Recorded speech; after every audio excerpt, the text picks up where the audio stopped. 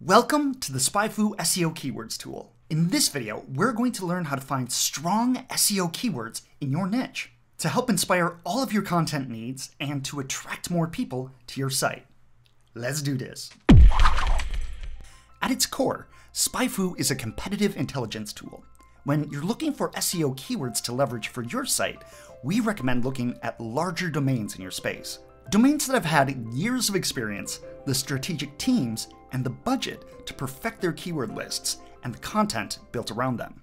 This takes the tedious and expensive trial and error period out of the equation for you. They've already done the legwork. You might as well take advantage of their success and use it for your company.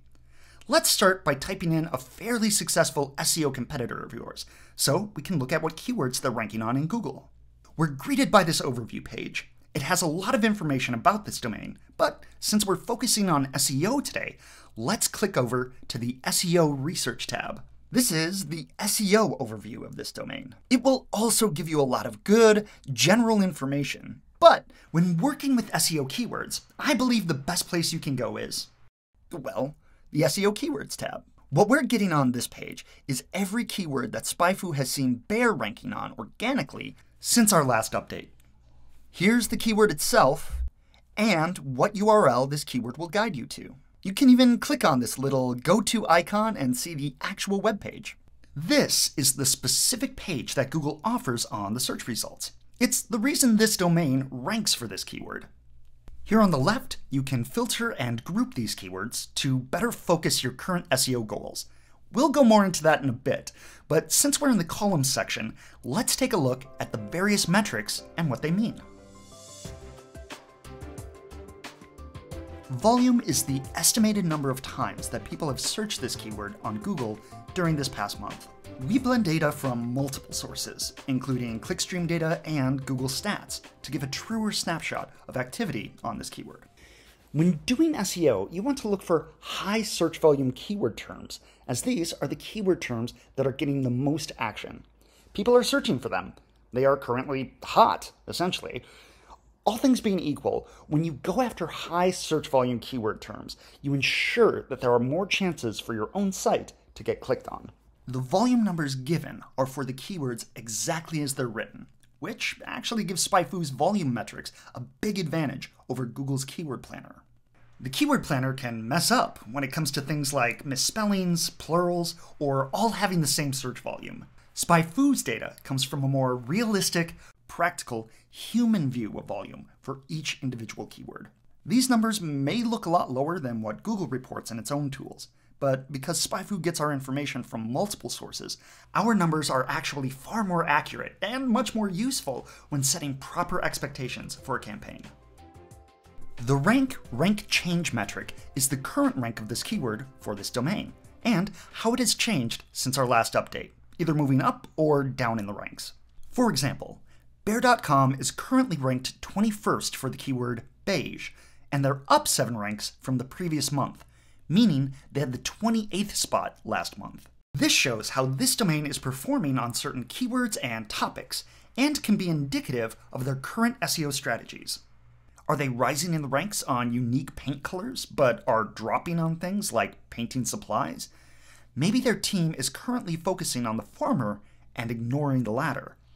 These patterns can give you an idea of emerging trends, as well as reveal opportunities to tackle content topics that the big domains are currently neglecting. SEO Clicks is arguably the most important metric on the page. It estimates how many clicks this particular domain gets for each individual keyword. Unlike the standard volume metric, which shows the total number of times the keyword was searched in Google, SEO Clicks is domain specific. So basically, if you added all of these numbers up for each individual keyword, you would see how many total SEO clicks this domain gets. The total number of clicks are kind of the North Star metric for anyone doing SEO research, and we actually now use SEO Clicks as the default sort. The change shows how those clicks have increased or decreased compared to the month prior. Use it to discover which keywords are actively pushing different content to the masses. Analyze which keywords are currently gaining or dropping in popularity. You can use this same metric when analyzing your own site's keywords. If you notice that people are finding your content using keywords you weren't necessarily targeting, consider making changes to the content itself. Maybe change the title and the body of the text to include those popular keywords, thus leveraging them even further. Keyword difficulty is a measurement of how hard it is to rank highly on this keyword. If companies like Amazon or Wikipedia are vying for this keyword, it's going to be more difficult for you to rank on it. For example, the keyword paint is pretty competitive amongst a lot of big domains, so it has a fairly high keyword difficulty. Cost per click, or CPC, is the average amount that advertisers pay Google every time someone clicks their ad. It might seem strange that this metric is on the SEO Keywords tab, but it's actually very telling. This is essentially how much money you could save the company per click by creating organic content around this keyword, rather than spending that money on ads. It's also probably the best way to gauge the buying intent of the keyword. Generally, advertisers are willing to pay more for keywords that have a higher likelihood of converting at a higher price. It might not be a big deal for just one single keyword, but when you do a roll-up of dozens to thousands of keywords and their variants, it really shows the value of SEO work in terms of actual dollars, as opposed to just clicks. The default result is for broad match, but you can click on the columns button to change the cost and/or CPC to phrase or exact matches instead.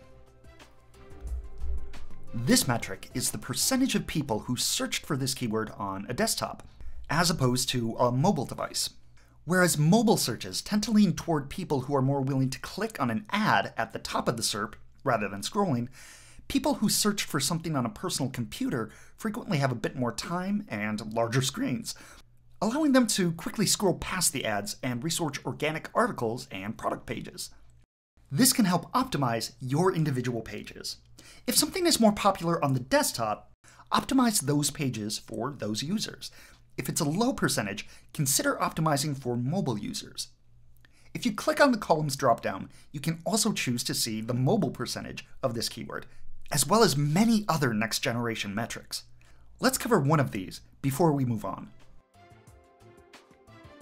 Not clicked is extremely handy when it comes to identifying when someone types a query into Google, but doesn't actually click on the results.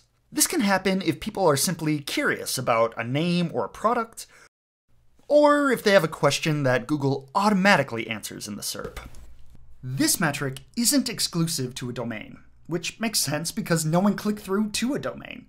Instead, it measures the percentage of not clicked across all Google searches. There's a whole segment of SEO that's basically on SERP optimization, where you optimize your content so that Google uses it for featured snippets, etc. Combining these different metrics will give you a greater understanding of how keywords actually perform on the SERP, as well as how they've been trending recently. For most people, you want to look for keywords that have high SEO clicks or volume numbers, but a relatively low keyword difficulty. Essentially, popular keywords that you have a greater chance of getting a high rank. The other metrics are there to further help guide your specific SEO goals. Of course, there's a way to expedite this research even further, and that is through filters. Filters quickly eliminate noise and get to the actionable stuff. You can choose the keyword and URLs that you would like to include or exclude in the results. Are most of the keywords you're seeing from a weird subsection of the site? Simply eliminate that URL from the results. Or do you want to focus on just one part of the site, like the blog? You can simply type the word blog into the URL field to find the keywords that are leading people to that part of the site, and take action from there. These simple filters allow you to dig deep into a specific keyword or piece of content, or conversely, to hide the keywords and content that you don't want to focus on at the moment. Again, this eliminates the excess data, so you can better focus on your task at hand. This little Exclude homepage keywords checkbox might not look like much, but it's one of the more actionable items on this page. When you're looking at your competitor's website, it's more difficult and fairly useless to gank their homepage to make a better their homepage for your website. What you can do is go to their blog or product pages and improve on those.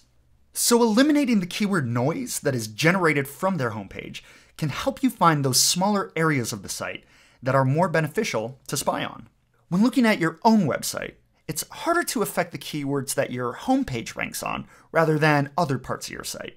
The homepage keywords generally has to do more with authority rather than the content, so it's better just to filter them out. If you're focusing on a broader scale, you can set the minimum and maximum limits on certain data sets, rather than just the keywords themselves. Or do a combination of all these different filters until you get closer to the information you want. Right next to filters is the tab for topic groups.